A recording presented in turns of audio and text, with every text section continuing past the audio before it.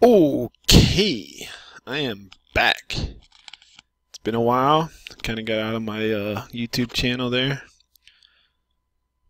Kind of hard to think of topics I want to do sometimes, and sometimes it also gets a little depressing realizing nobody really watches my videos probably. So like, who am I talking to? But I'm trying not to think about that too much because I don't know. One thing I sort of want to do is I notice a lot of my videos are really long because I'll just start rambling, and so I don't know. I'm thinking of trying to keep them to 10 minutes. I know whenever I watch somebody else's YouTube, 10 minutes seems like a long time, plenty long, you know. But yeah, when I'm making one, dang, I don't see how I'm going to keep it to only 20 minutes. I mean, 10 minutes, maybe 20 minutes at least. Maybe I'll just start out with trying to make only, at least, depending on the video, but maybe I'll try to limit myself to 20 minutes at least.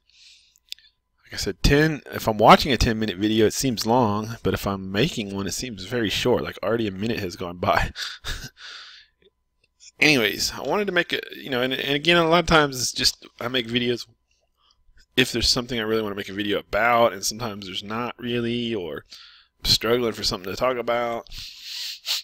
You know, it's kind of borderline a lot of times. Well, I could make a video about that, but do I really want to? Other times it's like, man, I want to make a video about that. You know, those are the easy ones. But here's a topic I have been kind of wanting to talk about for a while, and that is this guy named Jimquisition, or Jim Sterling in video games area. And I don't know much about this guy. I don't watch his videos. I don't have a history of watching his videos, you know. I'm mostly hanging around the NeoGaf, lurking. I don't post there, but the NeoGaf, which, as anybody knows this channel knows, NeoGaf disgusts me. And I'm glad Reset Era has kind of taken over. But Reset Era is a lot of the same posters as NeoGaf, and even though the administration is probably not as bad as NeoGaf, it's still a lot of the same Sony biased, you know, elitist hypocrite posters. And but anyways, at these forums, you'll see a lot of Jim Sterling posted, like this, in his other name, I guess, is Jimquisition. And you know, he's taken by a lot of people, I guess, as some sort of elder statesman who's commenting on the industry and, you know, what he thinks matters. Which, and like I said, I can't comment out of a great deal of knowledge because I don't watch this guy's videos. I don't care. I'm not interested in his bullshit, you know. But he seems like the king of this anti-microtransaction crowd in a lot of ways, which I'm very conflicted, or, you know, my feeling about the whole thing is people get so worked up over video game microtransactions. My thing is always, why don't you put that energy into something that fucking matters? You know? There's people that get there's internet hate mobs that form over this stuff. And it's like, you know, the government is taking away all your rights, and they're taxing 90% of your money, and they're, you know, destroying your health care and this and that. And you don't care about any of that stuff. You're worried about, oh my God, this video game I play is asking me to pay 99 cents for something that I don't think I should have to pay 99 cents for. Oh my gosh, I got to get in a rage about that. And, you know, it just always struck me as that's the fundamental hypocrisy of it all. You know, you think the most important thing in life is that, first of all, even if a video game was the shittiest, most greedy, most microtransaction-laden thing in the world, who cares? It's a video game. You know, there's layers of this stuff. And it's never important what a video game does. Doesn't matter? Yeah, but it's a video game. And I don't want to hear whatever bullshit excuses people are going to come up with. But a particular demographic, which, let's be honest, what it is it's young males. It's the video game demographic, and I don't care how unpolitically correct it is to say that's who it is. It's young males, you know, probably age of 15 to 25 generally, maybe 15 to 30. And they're kind of aggressive at that age anyways, you know. And these, you know, that's Jimquisition's audience. I don't care how politically incorrect it is to say, but he's not talking to a bunch of women, you know. He's not, or old people. And I get it, but, you know, it disgusts me how the internet gets so worked up over video game microtransactions. Like, that's the biggest threat facing the world. Now, is it a good thing or a bad thing? You know, I agree that sometimes video game microtransactions are a bad thing, etc., etc. It's all just a matter of, you know, there's kids starving in Africa, you know, and you're worried about fucking microtransactions. Like, go screw yourself.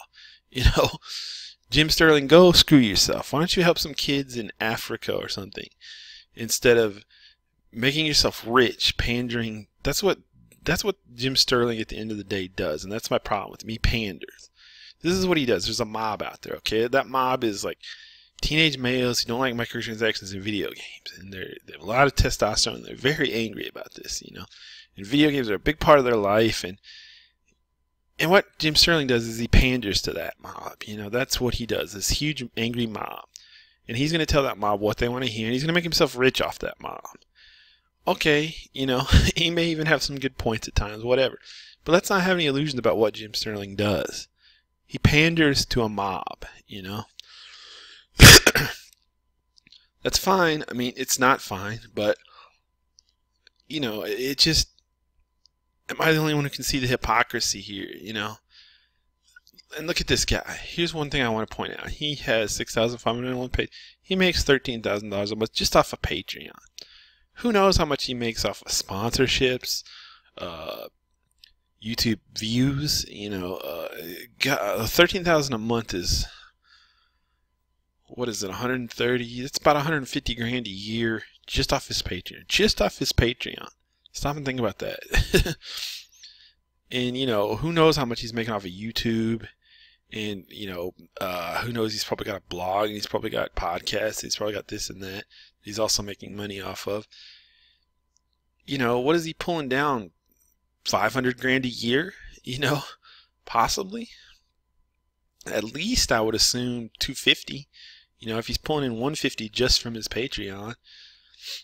So the point is, this guy's rich. And this guy don't ever forget that, because this guy will sit there and try to bash companies to hell and high water over making money. And what this guy does is make money.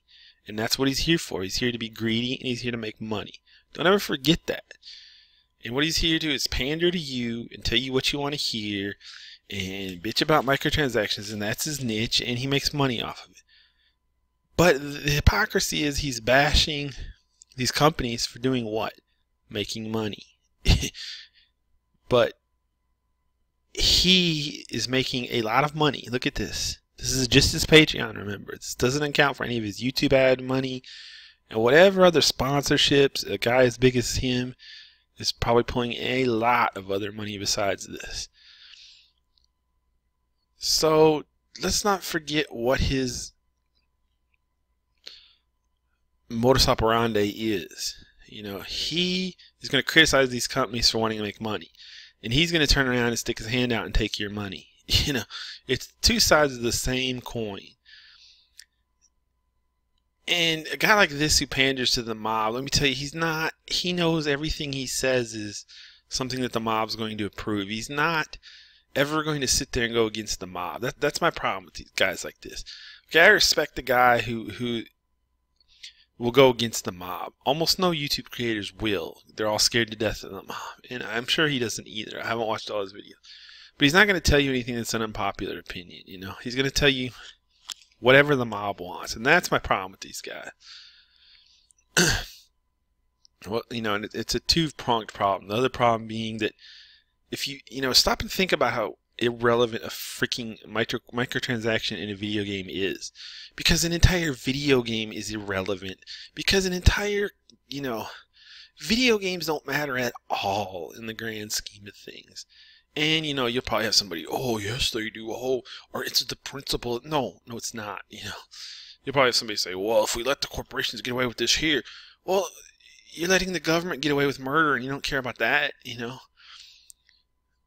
You know, and there's a lot of anti-capitalism in it, too. That's another thing I hate, is that a lot of America is sort of like anti-capitalist, even though we're supposedly this capitalist country. And that kind of bugs me, too. But you know, and we're trained in America to hate corporations first and to look the other way at what the government is doing, you know. which is, here's another thing that nobody wants to admit, is that the government is much bigger than any corporation. Like the largest corporation, I don't even know who that'd be, but probably Apple in terms of market cap. And I don't know who it'd be in terms of employees. I think it's actually the Postal Service, which actually is kind of the government. Probably Walmart in terms of employees. The federal government is 1,000 times, I guarantee you, bigger than those. Than Apple and Walmart put together. It's 1,000 times bigger. Guaranteed. You know, you're talking about the government is like a company with trillions of dollars of budget. Literally. You know. So it's important to keep things in perspective and realize that corporations are small fries. The government is the big fry, you know. And but you know, we can get into this big top level, you know, politics stuff all we want, but yeah. So that's my problem with Jim Sterling. You know, I don't have specifics to bash him on, and I'm sure all his defenders would say to me, you know, oh, so you don't know what you're talking about. You're just bashing him off of.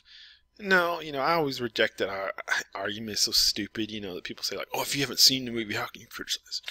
Or whatever. That's a bullshit, lazy argument. But anyways, yeah, you know, my problem with Sterling is, like I said, he's a mob panderer. That's my problem with him. He's spineless. He's not going to tell the mob anything they don't want to hear. He's going to bitch about microtransactions, and he makes himself rich off. He's going to rail against these companies for wanting to make money, and then he's making money hand over fist, you know. You know, I just think people shouldn't forget that, what he's about. You know, he's about lining his pockets, just like these companies are about lining their pockets. So how does he have standing to criticize them all the time? And I get it, microtransactions are not always a good thing, and it's good for them to be policed. I just understand that, like, the outrage over microtransactions is so much larger than the problem. I'd even go so far as to say the outrage over microtransactions is worse than microtransactions.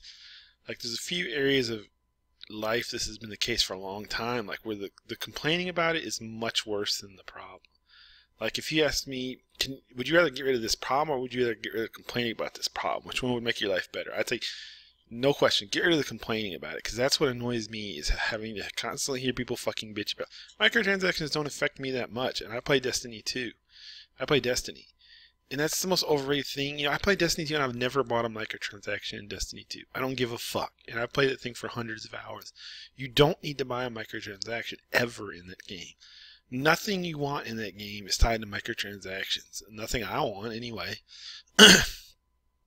And Jimquisition will lie to you, and he'll tell you the exact opposite. He'll tell you Destiny's nothing but microtransactions, and that you have to buy it. Like I said, I've played that game hundreds of hours, and Destiny 1 I played 2,500 plus hours. I never bought a microtransaction or felt like I had to. I believe I bought a couple just for shits and giggles in Destiny 1, ironically, which was supposedly less microtransaction laden. And I honestly almost did it to support Bungie. Not that I support Bungie, but I felt like I played this game thousands of hours in between DLCs, and they haven't gotten a dime, so, you know, maybe I'll pitch a little their way. You know, I've gotten way more than my value's worth out of this game. And fuckheads like Jim Sterling want to tell you that Destiny's the worst game ever, that robs you. You know, I paid, counting the expansions, maybe 100 or whatever for Destiny 1, and I paid that game for 2,500 hours. What's the... And I loved most of it, you know, almost every minute of those hours. So what the fuck, I got my value 1,000 times over at Destiny. And Jim Sterling, because he's a pander and because the mob hates Destiny, he's going to hate Destiny too.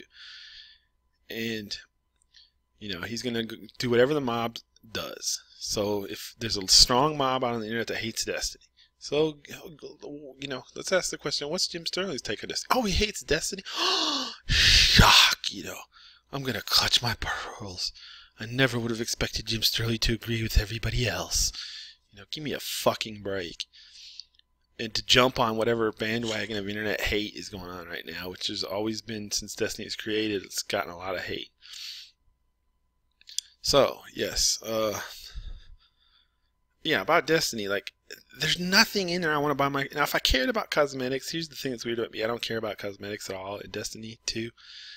You know, I think my Guardian looks great no matter what, and you know, he can just have the basic armor and no shader, and I'm like, that dude looks awesome. You know, I guess I'm wired differently than a lot of people. A lot of people are really into these armor sets and stuff, so maybe it's a little different for them. But for me, there is nothing in Destiny 2 that I give a shit about buying a microtransaction for. Nothing. The Bright Engrams, they give you nothing but worthless cosmetics, and I don't give a fuck about them. And I've never paid for one. And I wouldn't even mind paying for one, you know. There's nothing. And another thing is, if you play the game a lot, you get Bright Dust out your ass anyway. I didn't even know Bright Dust was a thing until I had played for like 3 months. And I'm like, oh, I got all this Bright Dust. Oh, this is the microtransaction crazy. Like, I didn't even know. That's how little the microtransactions matter. And I didn't know that when you dismantle certain things and stuff, you get Bright Dust for them, which is the microtransaction currency. You can go to the Eververse store in Destiny and buy shit with it. And those are all free. You know, you get the shit. Like, you get Bright Engrams every time you level up and stuff. I don't even know because I don't care about that stuff. But you get stuff out of those Bright Engrams that if you dismantle it because you don't want it, which I just naturally did with most of it, you get Bright Dust. So you end up with a lot of Bright Dust free, basically, which is basically what the currency is, I believe. And I just recently bought a Ghost Shell from Eververse for 2,500 Bright Dust, and I had that much just because, you know. The point is, Destiny just showers you with loot. It showers you with Bright Dust. There's no reason... you know, there's nothing that matters in the microtransactions. And Jim Sterling is going to tell you the exact opposite. He's going to lie to you, and he's going to say, oh, the microtransactions are ruining Dust. Now, it's entirely reasonable to say that the backlash against the microtransactions, that Bungie would try to get away with more if there wasn't this backlash. And that's probably true, okay. But the backlash is still all out of whack with the reality of the situation, you know. You know, there's millions of people bitching about the microtransactions in Destiny that should care about something else in their life and something else in the world to make it better, you know? That doesn't mean the microtransactions in Destiny are all good, you know? That's my point there. But anyway, so Jim Sterling's a liar. He lines his palms, and he joins whatever mob is popular. You know, if Destiny was super popular and everybody loved it, I wonder what Jim Sterling would think about that. Let me start my chin here. Oh, Jim Sterling's opinion behind Destiny if the mob loved it. You know, that's a hard question. Oh, wait. He'd go along with whatever the fuck the mob thinks, because that's what he is. He's a mob pander. He's a crowd pander. You know, he's a masses butt kisser. And, so, yeah, you know, I was talking about Destiny. I wanted to top it off here. My video's approaching 20 minutes. I'm going to try to stick to my word. One thing that really pushed me over the edge was he put in his top 10 worst games of the year Destiny 2. Now, I have a lot of problems with Destiny 2. Coming from Destiny 1, it's a lot inferior in a lot of respects. But I've been playing the game, again, lightly and stuff. And there's no way. This is still a great... I mean, you look at this game, the graphics are incredible. The gunplay is incredible. Just like, it may even be, the gunplay is probably not as good as Destiny 1, but it's still incredible. The amount of craftsmanship that went into the visuals, the graphics, the environments is unbelievable. There's so much stuff to do, you know. There's a lot of problems with the game, sure, but it's still an amazing game. That's the funny thing. After all the dust settles and all the hate against Destiny 2, and a lot of it justified, you know, you'd think it's the devil, but if you actually were to sit down and play it, it's fun. You know, I hate to tell anybody this, but it's fun. And it, you know, it's not the devil. I mean, well, Bungie, there seem to be a lot of evil people on Bungie staff, but, you know, it's fun, it's good, you know, amazing. Like, people have built up so much hate against Destiny, and it's lies, you know. Go play the game. Guess what? It's fun. It's deep. It looks amazing. The gunplay is astonishingly good. The loot system could use a lot of work, but it's great. You know? It's fucking great. And this idiot put it in the top 10 worst games of the year. And again, you know, that just, to me, he's a joke after that. This is like somebody believing in climate change, talking about scientific matters. If you believe in climate change, you don't have any standing to ever talk about science again. You know, and, you know, that's all I have to say about it. Like, there's no way Destiny 2 is up there with whatever other garbage you put in his 10 worst games of the year. You know, it's an amazing game. It's got so much to do. It looks so good, you know. Is there a lot of problems with it? Sure, and nobody's been more vocal about them than me. But come on. 10 worst games of the year. You're a joke, Jim Sterling. You're a joke.